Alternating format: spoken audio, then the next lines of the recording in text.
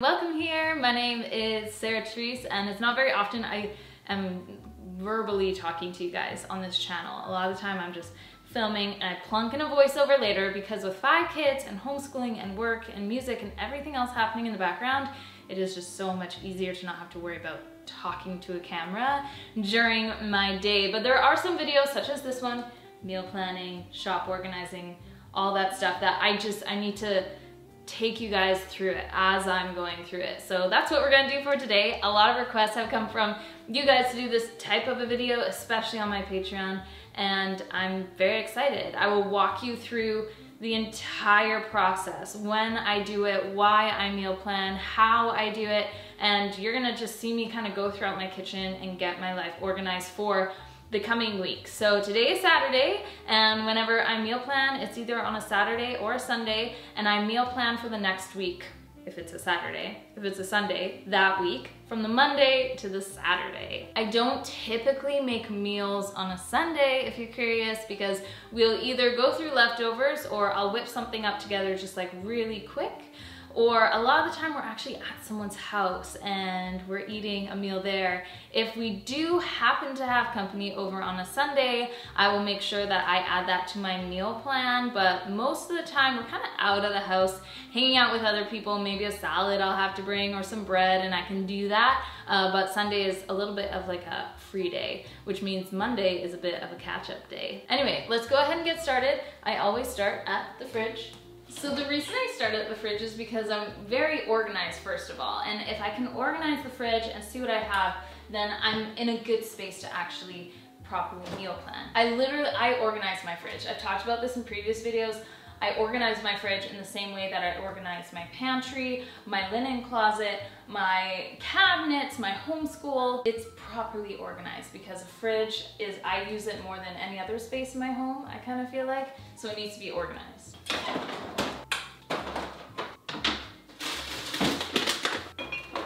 So this is very typical what our weekend fridge will look like. We're not overstocked. We have what we need to get through the weekend, have a good breakfast on a Monday. No, usually I don't leave my fridge open so wildly, but for the sake of my videos I do. We kind of do like leftovers. Condiments are milk, produce, some kid snacks through here. And then this is a flex drawer, which is our dairy and eggs, our cheeses, our meat. And then this is our freezer. This upper portion holds all of our meat, frozen meat, beef, and chicken. Underneath that is frozen vegetables and frozen fruit. Where's my phone? So now that the fridge is kind of put together, there's something I want to show you. Most of the time I can think of a meal like, boom, spaghetti, meatballs, Caesar salad, sourdough, garlic bread, like boom, there's a meal right there. But there's sometimes where I'm just like, what do I want to make? And I don't know. And I do one of two things. The first thing I always do, I go to my notes folder and I have a notes called meals. And in this is just a ton of meals that over like a couple months, I was just writing down the meals that I was making through here. They're all different, they're all yummy, we all really enjoy them. So when I feel like, what am I going to make? Like I just feel uninspired, and maybe my head's a little bit foggy because it's the weekend and I'm just kind of foggy. I'll go through here and be like, okay, what do I want to do? And I'll uncheck the ones I want to make. They pop to the top of my list, and then I can have those there and ready for me to look at. A meals folder is a great idea. I use this often. You can put one together within a couple months, just whatever meal you're making, put it down, put it down, put it down. If you're not at this point yet and you need some inspiration, this is the other thing that I do. Up here, I have cookbooks.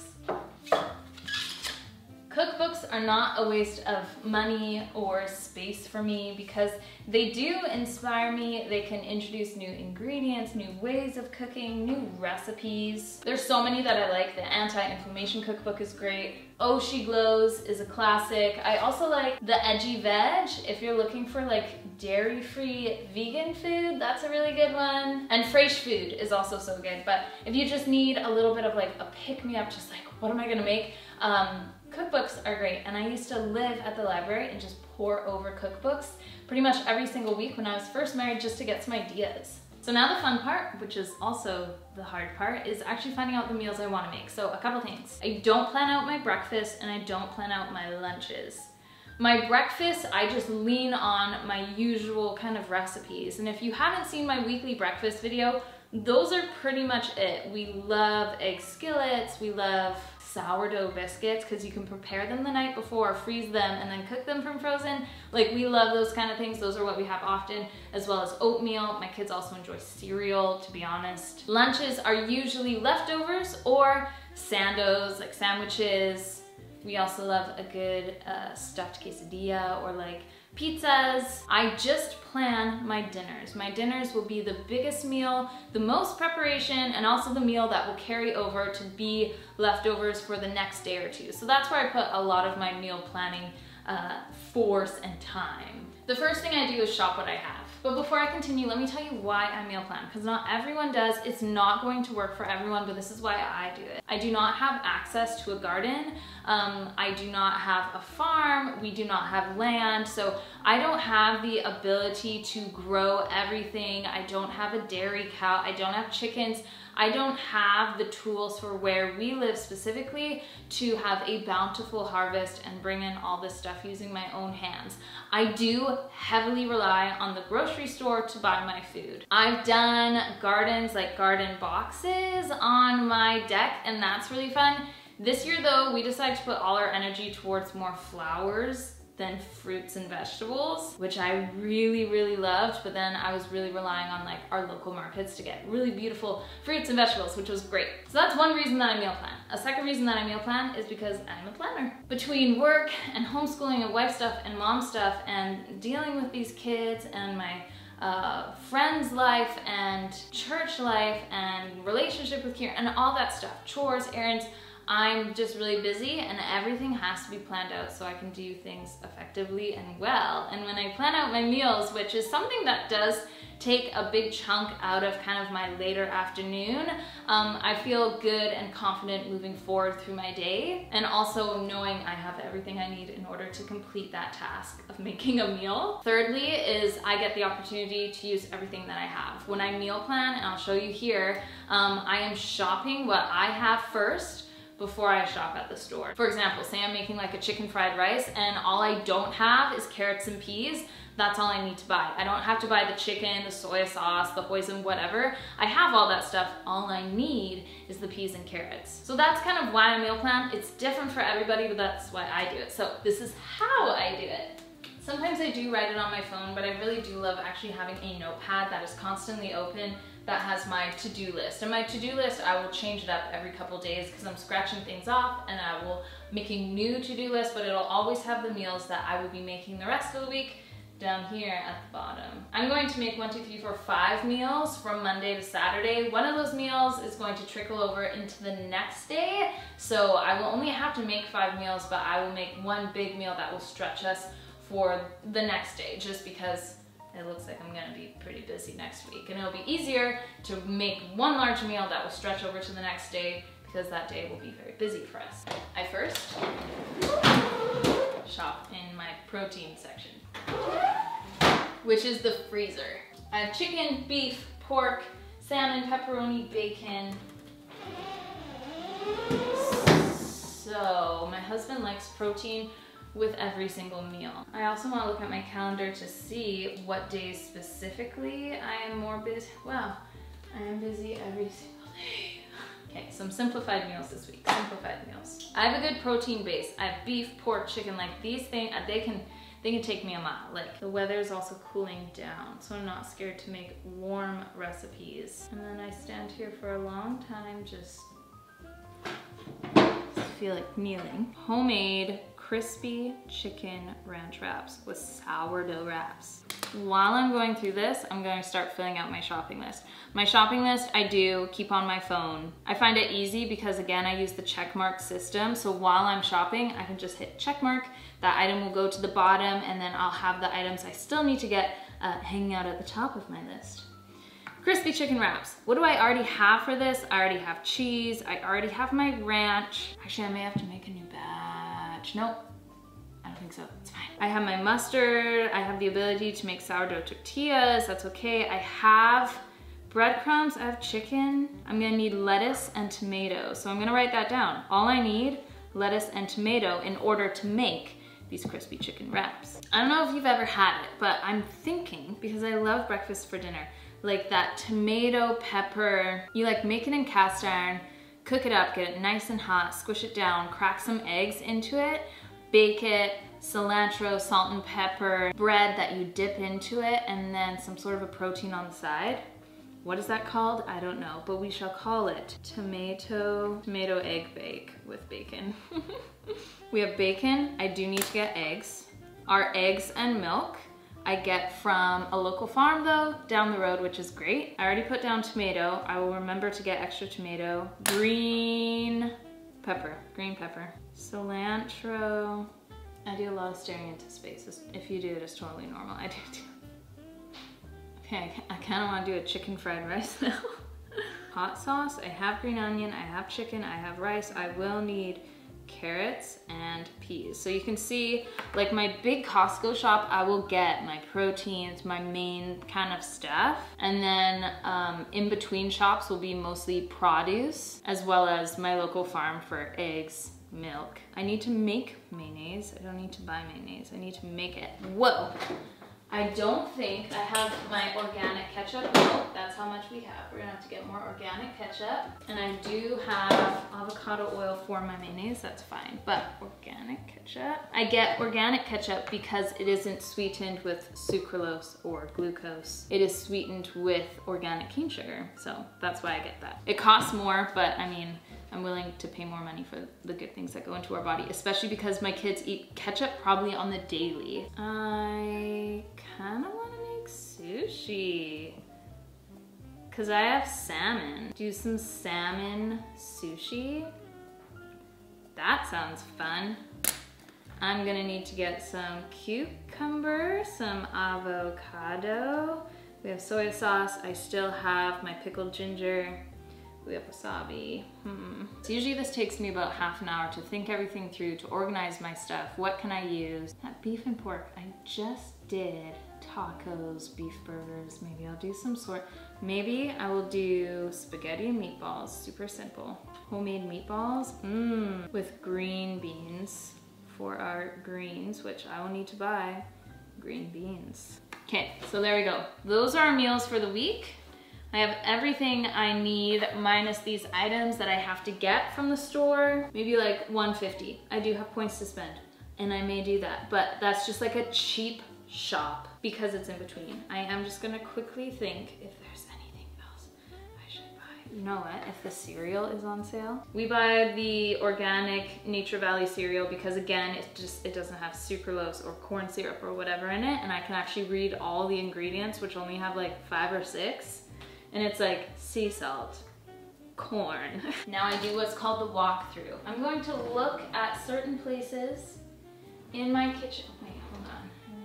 Cloves. I walk through and just see what I'm low stock on. So, such as, I have 1 banana and 1 onion. These are just things I like having on hand. So I'm gonna add in bananas, red onion, that sweet onion, you're good. Coconut pineapple, our weekly pineapple, okay. Okay, and we're coming back to the fridge because, again, I have everything I need for my meals, but there can still be certain things such as, yes, butter. I need more salted butter. If there's any baked goods I want to bake, I have everything. Again, I don't know how interesting of a video this is, but this is just how I go through it. Have lots of pickles, snacks for kids, almonds, because I need to make more of my almond creamer. This is my pantry. So this is how my pantry functions. From here down is items that are in stock that we're using. This is pasta and canned goods. In here is breads and extras and like sourdough tortillas, flour, cooking oils. At the bottom is where we will keep our cereal for the kids, as well as like some vinegar and oils that are too high to sit here. This top area is the restock area. So this is the area that, oh, look at that, look what I see. We have more organic ketchup, so I'll actually, you know what? I'll take that off my list and I'll shop for it another time. This will go in the fridge. That's awesome. Again, that's why we are shopping our stash before we go to the store. Because otherwise I would have bought ketchup and then we would have had lots of ketchup. And I have these 2 bins up here. One is for herbs and spices to refill, and one is for baking stuff that I don't use often. Icing, sugar for cakes and whatever. But you know what, I might buy these rice puffs for Edmund that he really likes because we're kind of running low on those. So this is just for my meal planning. After this, I'm gonna turn off the camera, I'm gonna go through the house and I'm gonna see if I need anything through the house, like toilet paper or Post-it notes or laundry detergent, whatever, things like that. But as for now, this is my list. This is gonna run me about $200 Canadian, which isn't bad for a family of 7. But at the same time, our Costco trip every 4 to 6 weeks is a much higher bill. You're looking at more like between $500 to $800. So these in-between shops are small, but it's because that one shop is quite large. So anyway, just I think that's it. I know it's a simple video, but that's literally how like I'll meal plan and make a grocery list. It's what I have done for years. So again, I'm using everything that I have that I need to, as well as I'm just filling in the gaps. This is something I will do every single week until I go, we're running dry, and we head over to the promised land, Costco, and we're able to replenish our stock. So we're able to shop in smaller amounts and batches weekly instead of having kind of larger shops every single week. If you're curious about certain things, like do I shop items on sale, couponing, money saving apps, I don't coupon unless I have a coupon. To be honest, it's extremely hard to find coupons nowadays. It's not easy. I'm signed up for some coupon services, like where I'll get sent a coupon book, but that's kind of to my area, you could say. I've been having a hard time with money saving apps because some stores won't actually accept it. So that's been really tricky. I do just buy items on sale. And if I've just noticed, if this item is not on sale, this frozen corn, whatever, in this brand, another brand is gonna have it on sale, or at least just a good deal. So that's what that kind of looks like as well. And then there are certain items that I wait for to go on sale. I don't need this right now, I can wait for it to go on sale. And if you can kind of shop with the mind frame of buying things on sale when you can, cool. But there's also that need of like, I do need this right now, and I do want it organic, and I do like this brand over the others. Go ahead and spend the money there, especially if you're shopping in this kind of an intentional way. You're already saving money, so spending a little bit extra here and there isn't that big of a deal. Anyway, thank you for being here and hanging out with me as I work to meal plan. This is just how I do it. So unless I decide to update my method, this is like my cornerstone meal plan video. And I hope that you guys liked it. Let me know down below in a comment. Let me know, do you meal plan? Is that your thing? Is it not? Why? How do you do it? Thank you for being here. I'll see you guys later. Bye.